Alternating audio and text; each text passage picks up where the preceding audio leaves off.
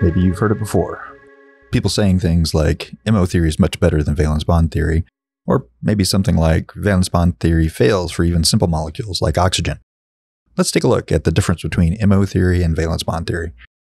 Here we'll compare MO theory and hybridization theory for a simple molecule, ammonia, so that you can see, maybe for the first time, exactly what the two theories are doing. If you really feel one is better than the other, that feeling may quickly dissipate once you realize how related they are. Instead of referring to valence bond theory specifically, I'll use the term hybridization theory, which kind of encompasses valence bond theory and natural bond orbital theory, which are in some ways related. We will use MO and hybridization theory as applied to ammonia on an equal footing. We can start with the orbitals for nitrogen, which will be on one side of our diagram for both methods. Here, we will put it in the middle and do MO theory to one side and hybridization theory on the other.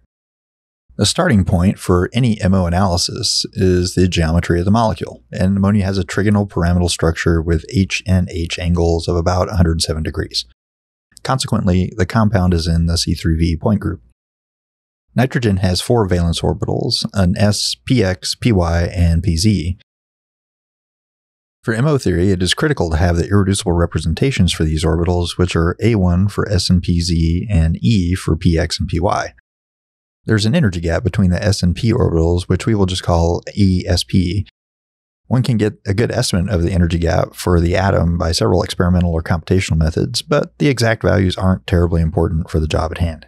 We've done the MOs for ammonia on this channel before, and I'll just use the results here.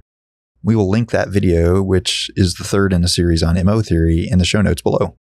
What we found was that the symmetry-adapted linear combinations of atomic orbitals for the hydrogen and ammonia have A1 and E symmetry with the shapes and phases shown.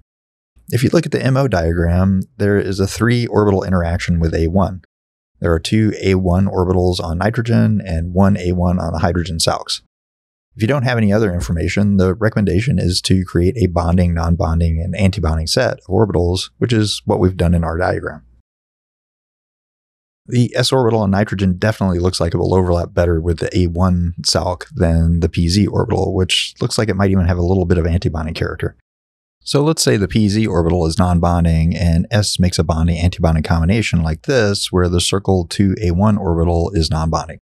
Now, this orbital could mix with either bonding 1A1 to go lower in energy or with 3A1 star to be raised in energy, but we have no data to suggest which, so we'll leave it here for now. We fill in our electrons as arrows into the orbitals, and you can clearly see that the 3 pairs of electrons go into bonding orbitals 1A1 and 1E. So there are 3 delocalized bonds in the MO and 1 lone pair, 2A1. In other words, the MO diagram roughly fits with what you'd expect from the Lewis diagram, with 1 net covalent bond to each hydrogen and 1 lone pair. Now let's do the hybridization theory analysis. For this, we will need 2 equations, which we introduced in the previous video in the series, but the equations are pretty easy to understand. These equations use the hybridization parameter, which is given the symbol lambda. In hybrids, we write sp lambda.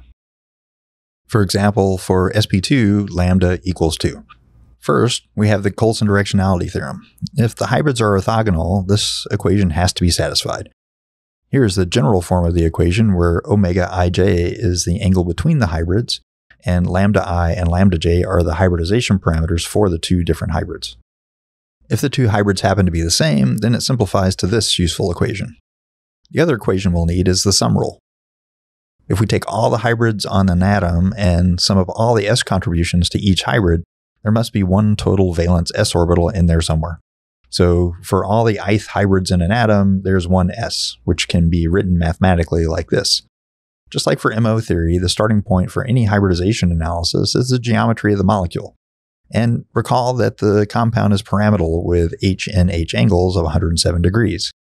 In C3V symmetry, each of the NH bonds is equivalent.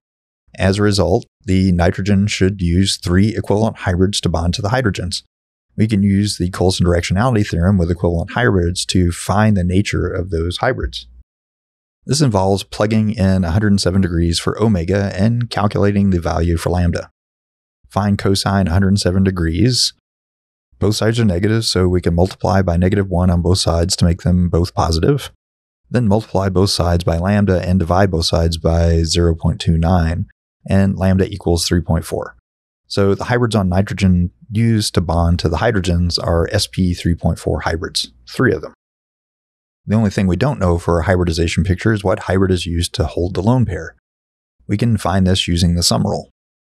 We have 3 identical hybrids used to bond to the hydrogens, which are sp3.4, and we have the hybrid that is used to hold the lone pair on nitrogen, which we don't know yet. The equation looks like this. Let's evaluate the first term after the equal sign, which gives approximately 0.682. Then we can subtract 0.682 from each side. We need to get lambda LP by itself. Let's multiply both sides by 1 plus lambda LP, then divide both sides by 0.318. Finally, we can subtract 1 from both sides and evaluate the right, which gives 2.1. So the lone pair on nitrogen is residing in an sp2.1 hybrid. Now we can draw a hybridization diagram, much like we did for MO theory. What we've done is generate nitrogen sp hybrids that point directly at the hydrogens, then taken what is left for the lone pair. We can even calculate the energies of these hybrids relative to the sp energy gap. The equation for that is here, where E hybrid is the energy of the hybrid orbital and delta ESP is the S to P orbital energy gap. Basically, if you have a pure S orbital, which is sp0, then it will be 0. And if you have a pure P orbital, which is sp infinity, then you get 1 for the first term. Other hybrids are in between. Our hybrids used to form the bonds are sp3.4, so their energy is 0.77 delta ESP. So the sp3.4 hybrid is about 77% of the way up from S to P. For the lone pair, we can use the same equation and find the energy is 0.68 delta ESP, so about 68% of the way from S to P. Our hybrid picture looks something like this. Note that these sp3.4 hybrids are directly pointed at the hydrogen, so we don't need to do anything else. We just overlap them and form bonding and antibonding orbitals to get our completed diagram. Let's put the MO and hybridization theory results together and see the difference. There are 2 glaring differences. First, hybridization theory told us directly what the energy of the lone pair was from a very simple calculation. We can use that to correct our MO diagram. The 2A1 orbital must mix some with 1A1 to come down in energy somewhat. Second, the NH bonds on the hybridization side are really seen as equivalent, consistent with our intuition. The NH bonds on the MO side are also equivalent, but it is less apparent because there are 2 different MOs of A1 and E symmetry that are delocalized, leading to the bonds. So which picture for ammonia is better? In reality, how could one be better?